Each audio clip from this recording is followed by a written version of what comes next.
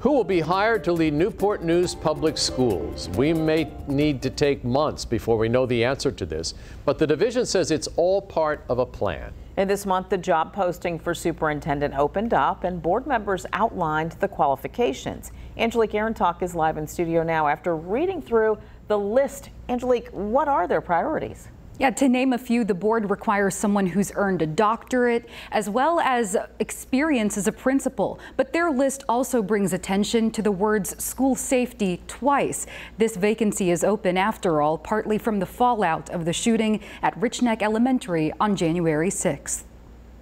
This week, in an ABC exclusive, the mother of the boy accused of pulling the trigger at Rich Neck Elementary publicly spoke about the shooting for the first time. I ran out in PJs to the school. 25-year-old Deja Taylor says her son, who's now in her grandfather's custody, doesn't talk about it. We play, we do Uno, draw pictures, but nothing of the incident. Newport News police say the 6-year-old used Deja Taylor's handgun to shoot and injure first-grade teacher Abigail Zwerner. I am, as a parent, obviously willing to take responsibility for him. She now faces charges of child neglect and recklessly leaving a loaded firearm that endangers a child. The fallout from January 6th also includes a lawsuit from Zwerner against school officials and the firing of Superintendent Dr. George Parker III. School board members made that call more than 3 months ago. The person to permanently take his place hasn't yet been chosen.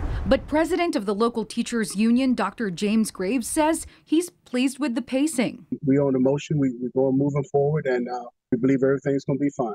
Graves tells me he prefers a candidate who has been a teacher.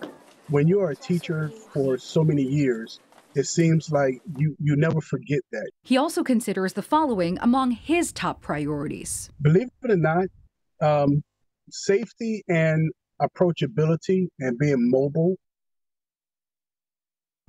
The deadline for applications is on May 26th. Afterward, a school division spokesperson says they'll release how many they received. In the meantime, Dr. Michelle Mitchell has served on an interim basis in the position. Back to you. Angelique, thanks. School board members plan to interview candidates all summer long. They should announce their pick in August or September.